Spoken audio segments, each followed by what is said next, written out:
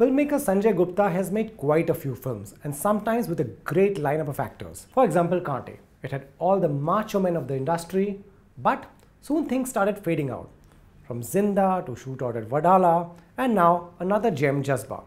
We know talent doesn't last forever.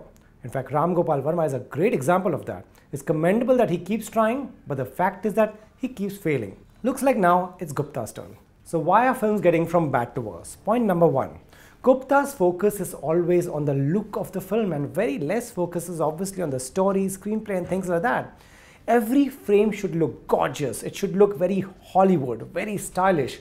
And if you want the look right, go and learn all that from Karan Johar.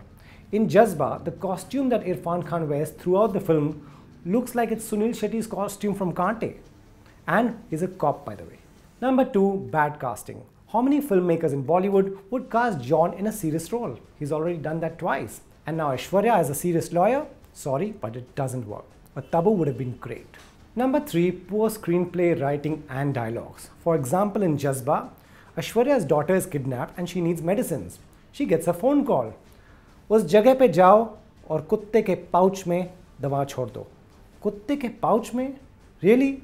Number 4, Sanjay Gupta doesn't get the best out of his actors. I understand you can't get the best of John, but come on, you had Irfan Khan this time, who gave a phenomenal performance just 2 weeks ago in Talwar. To make Irfan act bad, that requires some talent. Point number 5. From all his films, one thing is clear. He's influenced by Korean action films.